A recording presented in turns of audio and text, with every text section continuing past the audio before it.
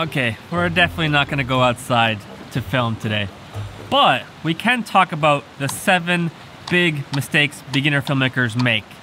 There's no condemnation here. I've made all these mistakes, but I thought I would share these mistakes because then maybe you don't have to make the same mistakes because you can learn from my mistakes and other beginner filmmakers' mistakes. How does that sound?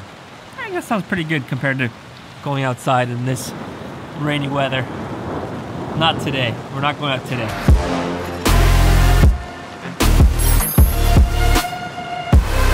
Mistake number 1 that beginner filmmakers make is that they spend all their money on their camera bodies, but they neglect their lenses. I personally was guilty of this, and many other beginner filmmakers, maybe even you who's watching right now, are guilty of this. You've spent all your money on your camera body, but then you don't have a lot of money, so you just go with the basic kit lens. Or the other mistake I see often is that people spend all their money buying some crazy telephoto lens, and they're so happy because they've got all their focal lengths covered. Meanwhile, they don't realize that they actually don't have a good lens at all. Now, in my opinion, the best lenses to invest in the beginning are prime lenses. Prime lenses have fixed focal lengths like 25mm, 35mm, 50mm, 85mm, and so on. And for some people, they might complain like, well, that's just one focal length. What are you gonna do when you need to zoom in or zoom out? And like I said earlier, I think the great part about prime lenses is that it actually forces you to move around and get more creative shots.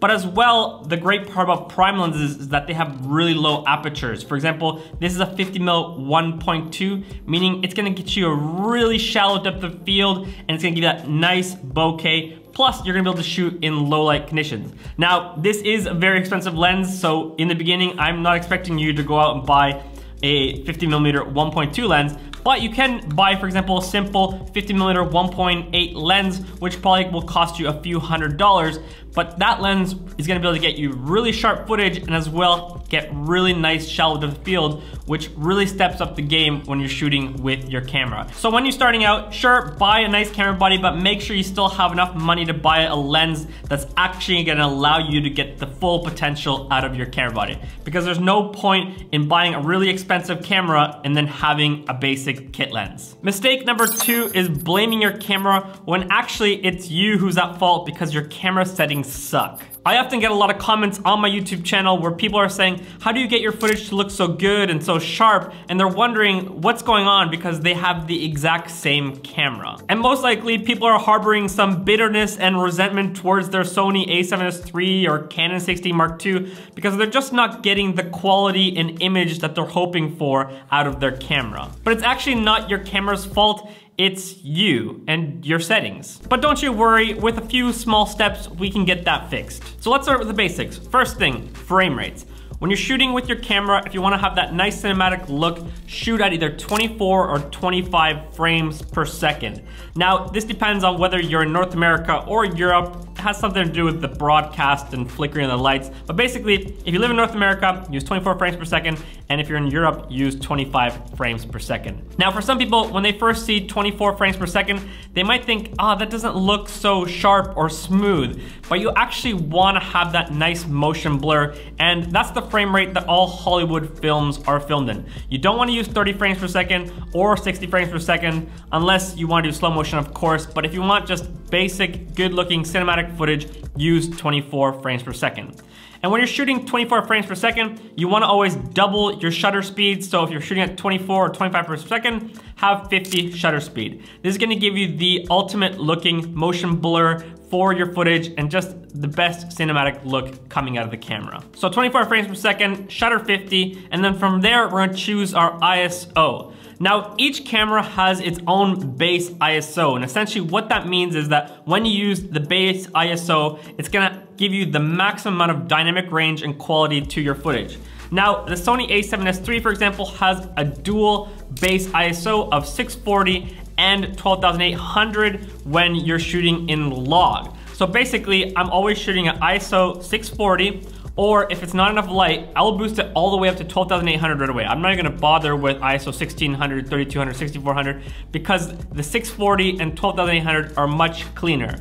Now, the base ISO can differ for all cameras, and not all cameras have a dual native ISO, which means they don't have two base ISOs. So figure out what is your camera's base ISO and whether or not it has dual native ISO. So I'm shooting 24 frames per second, 50 shutter speed, ISO 640 or 12,800 always. From there, then I choose my aperture, and I like to shoot from anywhere from 1.4 to 2.8 aperture to get the nice shallow depth of field when I'm filming.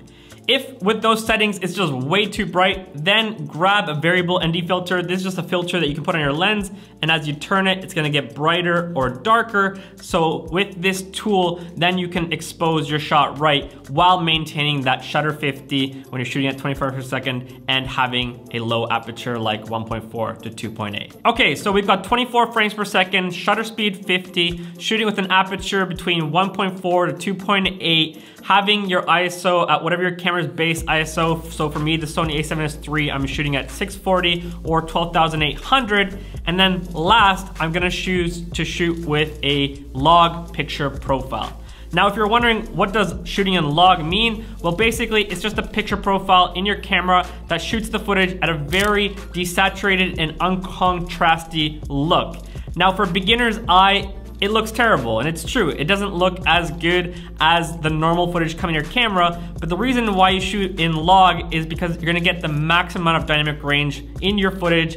It's gonna preserve the highlights and the shadows, the detail there, and as well, you're gonna have more flexibility in post to color grade. Whereas if you shoot with just the basic standard picture profile, it's gonna already bake into your footage the contrast and sharpening, and there's not gonna be that much room to color grade, and as well, you're not gonna have that same dynamic range. It can seem a little bit daunting at first when you're shooting log, wondering how do you get it back to that nice Rec 709 look, which basically just means having contrast and saturation added again, but they've actually made it really easy for you guys nowadays. Most camera manufacturers actually offer a conversion LUT, which will take the log footage into a Rec 709, which just means adding contrast and saturation again, or you can just do it on your own. So often I would just take the log footage, then I would add just a curves to add contrast back into it, and then saturation, and voila, you have it color corrected from a log picture profile to a Rec 709 look. So make sure if you want the best looking footage coming out of your camera, shoot in log. Yes, it is one extra step in your process, but you're not gonna regret it when you see that cinematic footage coming out of your camera. All right, mistake number 3 that beginner filmmakers make is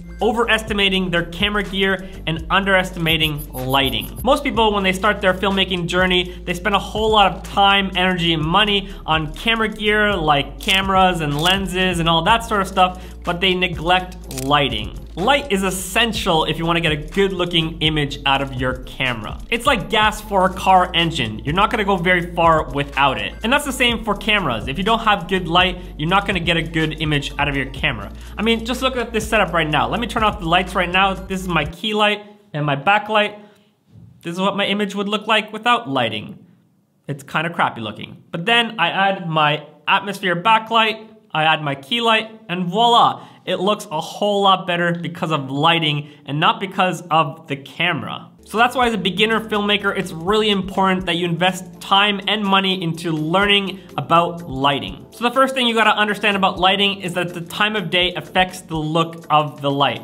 For example, if you go out and shoot in the middle of the day in the harsh afternoon sun, it's gonna look a whole lot different than when you go out during sunset in golden hour. In the middle of the afternoon, the lighting's gonna be a lot more harsh and not pleasing to the eye on your subject, whereas if you go shoot during sunset, it's gonna be a lot more golden and soft looking. Or if you're looking for that nice cinematic moody look to your footage, stay after the sunset and shoot during blue hour to get a whole different look. So the time of day that you're shooting at is gonna have a dramatic impact on the look of your footage. The second thing you gotta understand is distance to lighting. So basically, the closer the light is to you, the softer it looks. Right now I have this huge softbox really close to my face, whereas if I had it all the way in that corner, it's gonna look a lot more harsh. Third thing you gotta learn about lighting is how to balance it. For example, if I was doing this shot without any atmosphere backlight like this, you know, everything just goes really dark behind me. A lot of people, when they buy a light, they just blast the light. You know, I could even put this higher right now,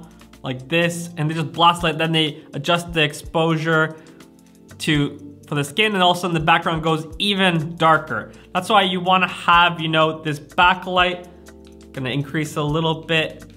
Again, to just balance it. You want to have the key light and your atmosphere light balanced together so you get a nice even lighting. Oh gosh, this is way too bright. Let's bring it down. Put the shutter to 50 again. That looks pretty good. And then backlight darker.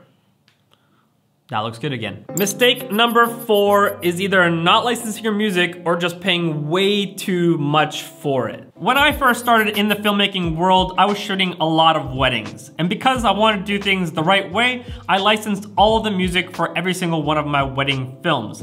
And each license would cost anywhere from $100 to $300, which meant that when you're shooting anywhere from 30 to 40 weddings a year, you're spending thousands of dollars on music licensing. That is, until Artlist came along. If you're new to the filmmaking world and you want to license great high quality music for a very affordable price, I would highly recommend checking out the sponsor of this episode, which is Artlist. Artlist literally has thousands of high quality songs that you can use for a very affordable price of only $9.99 if you're a social media content creator, or $16.90 if you're creating projects for companies and client work. That's right, for a low price of $9.99 or $16.99, depending on what kind of work you're doing, you're literally getting access to licensing thousands of high quality songs for all of your projects.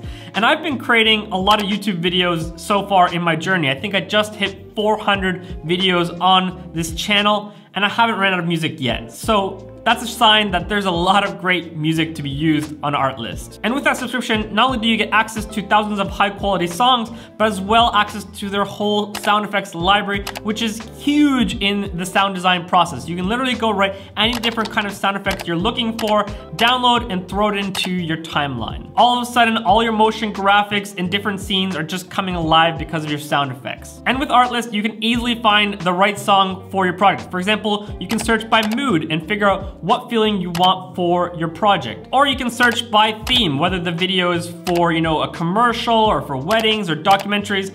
There's different songs that have been allocated to these different kinds of video themes. Or you can choose by music genre. You can search for ambient or acoustic or folk or electronic, whatever you're looking for your project. And if you want to get really specific, if you're looking, for example, for a specific instrument in a song, you can even choose something like whistling if you want to have that nice, catchy whistling tune in one of your folk songs. Having the ability to search for music with all these different options really speeds up the process, because I at least know that in the past I spent hours finding the right song. So if you're a beginner filmmaker, don't make this mistake and not license your music or pay way too much. Instead, check out Artlist. They've actually been kind enough to offer a 2-month free discount using the link in my description, so check that out. Mistake number 5 is limiting your toolkit. I don't know about you, but I am sometimes a dinosaur and I'm slow to learn new things, and I don't like adapting and getting used to change. So many videographers just stick to one camera, one lens.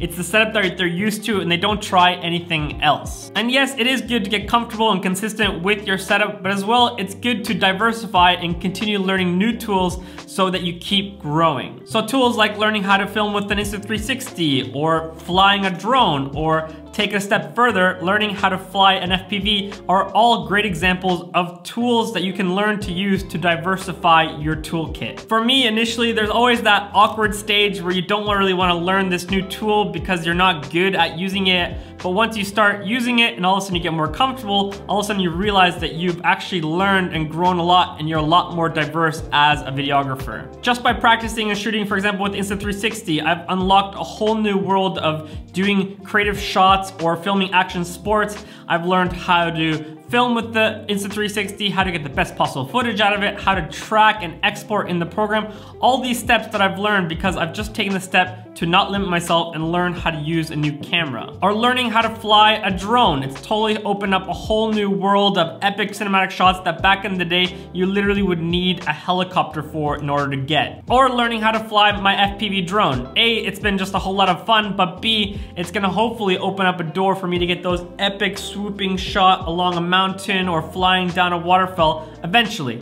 I'm still not quite there, but I still need to learn and grow to get there, but eventually I will. If I only ever stuck to my Sony a7S III and just shot with this setup only, I would limit myself so much and I never would have learned how to use all of these other tools. So it's good to diversify your kit. Mistake number 6 that beginner filmmakers make is that they don't know how to be a storyteller. In the beginning, you're so focused on learning how to film and create a beautiful image, but you forget to develop your storytelling skills. The truth is, there's no point in having a video that's just a bunch of beautiful shots. It's gotta have a story, a point to it. So how can you become a better storyteller? Well, first off, becoming a better storyteller is a continual process. You're never gonna really arrive. So it's important to have that hunger to wanna keep learning and growing. But of course, there are practical steps you can take. For example, study the craft.